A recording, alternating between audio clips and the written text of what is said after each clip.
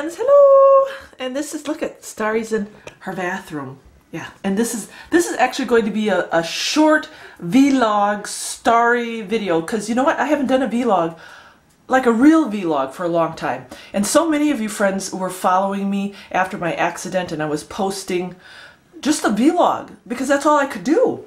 You know, I wasn't able to really be on the homestead making videos for all you friends, teaching and sharing and doing all that. So what did I do? I ended up doing vlogs, and all of you friends came along and shared with me my whole recovery, which was pretty special. It was pretty special. So I thought this morning, while I'm just getting up and getting ready to kind of start my day, I was going to bring out the camera and just talk, simply because I've had a lot of questions lately.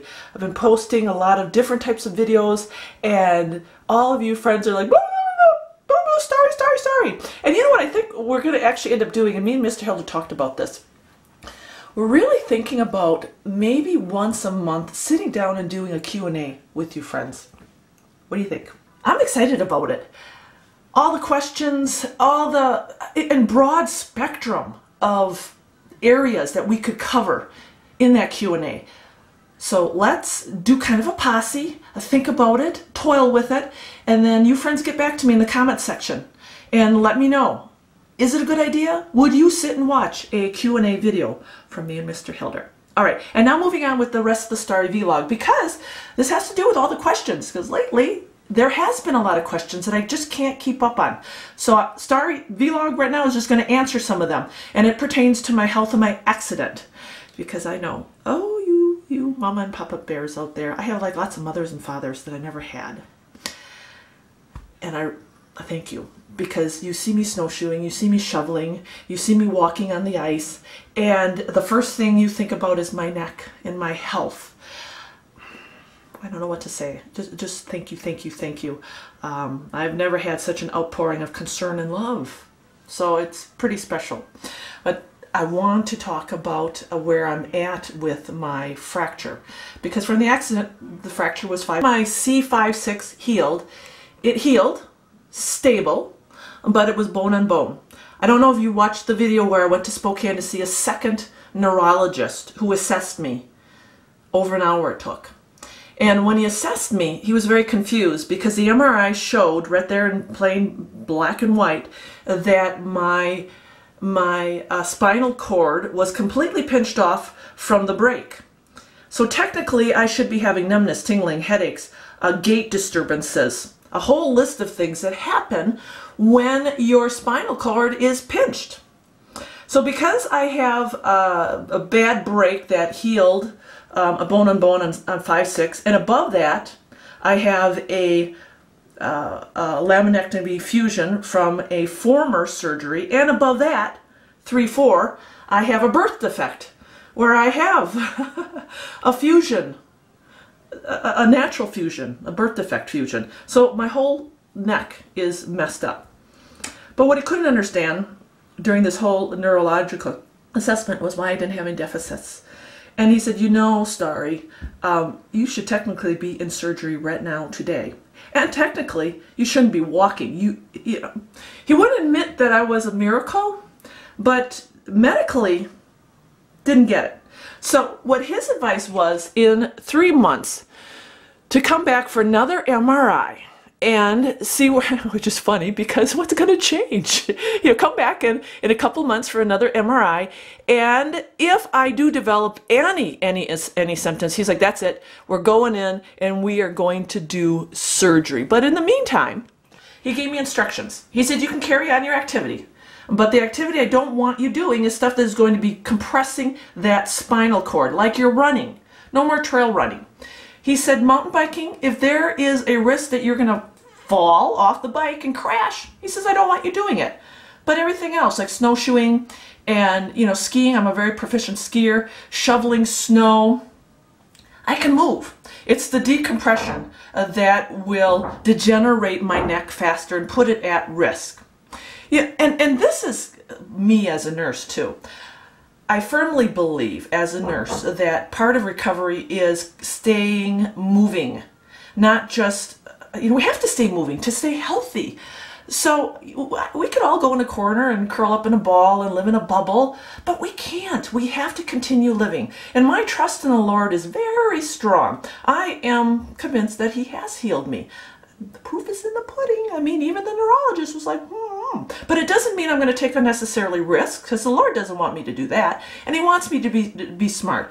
So friends, all you who love me, and I love you, I do, just remember, when you see me snowshoeing and shoveling, it's okay. It is okay. I'm all right. That's why I wear the snowshoes. I don't like to walk on the ice anymore because I don't want to fall. So I really do, I am more aware of everything that I'm doing. But it is okay that I continue to move and do these things, because if I didn't, I'd probably be worse off. Okay, so now that you understand that, the update on the whole lip and the tooth.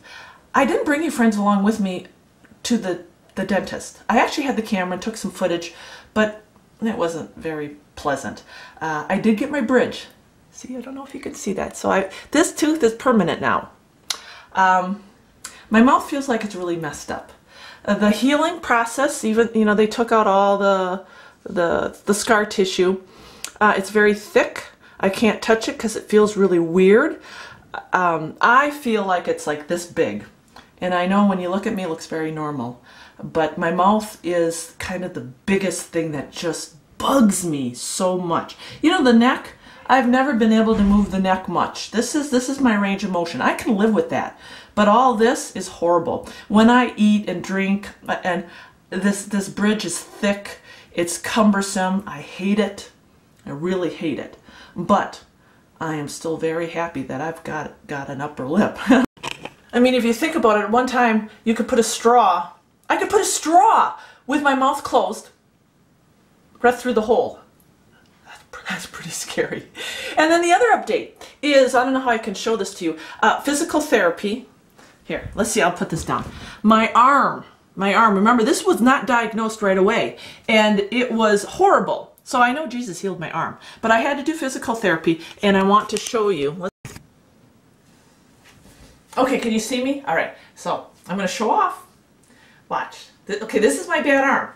If you remember, I could only, like this, all the time. Pain, pain, pain. Look at that. Look at it. Look. Look. Straight up. I have graduated. I can reach to heaven. And, okay, you know, side. Everybody has side. I couldn't do side. Look at this. Watch. Watch. Watch. Look at that. And then the hardest part, because trying to get dressed in the morning was awful. And in fact, someone sent me a big box of clothing that was easy for me to wear, easy wear clothing because of this. You know, I never did get to thank her. So whoever you are, because I got so many gifts, thank you for the clothing, because it saved my life. But look behind this. Look at how much further I can go up. Now, obviously, this is the good hand, but look at that. Before, I could only go like this. Now, with the help of my other hand, so that's going to take a long time, but isn't it, I mean, God is so good. So, and you friends, like I said, you friends have been with me the whole way with the Starry vlog. I mean, come a long way. And another thing, I gotta think, I keep getting wonderful gifts, I'm gonna take you out here before I say goodbye, because I just got another package, and oh, Mr. Hilder, he's like, oh, look at what I got. Look at men's eclipse bar for Mr. Hilder. He's always excited when he gets a gift. But I've got, this lady had sent me a letter before, and I have the letter here somewhere, but just know that she's doing her own homesteading, her and her husband, wonderful people. I don't think she'll mind me showing her picture. I love you. And I love stories like this because real people, real life, changing how they live and empowering themselves because of, I don't know, because of me and Mr. Hilder. Look, she even has sloggers, and I love that. So we got the box of soap. Thank you. But it's not the gifts. It's the stories. It's you, friends, sharing how you've made changes in your life, how maybe me and Mr. Hiller inspired you. It really is a God thing. And then look in the mail I also got from James Leo. Oh, this kid, he's so cool. I get so many kids giving me, writing me letters, and he sent me a wonderful gift. Look at this. To Starry. This is a clamshell I found on our local beach from James. You know what? These parents are raising these kids right. I love this. I love this. So this is why I do what I do. This is why I do the vlogs and the homesteading videos and all of it. It's not about the gifts. It's about you friends at home making those relationships, those lasting friendships. It's uplifting each other and inspiring each other on both ends, because you know what? This inspires me. And you know, this inspires me to make soap. And in fact, look, I just ended up buying some shea butter and some organic beeswax because I want to get into making some lotions and lip balms. And see, you guys are inspiring me. Works both ways, and that's why I love you, friends. Okay, I'm blabbering now. All right, but thank you. All right, that's a Starry vlog day. Gonna get this uploaded right away. And look at that. What a goofy day. Now we got fog today, and it's wet and kind of yucky. But at least we're dug out.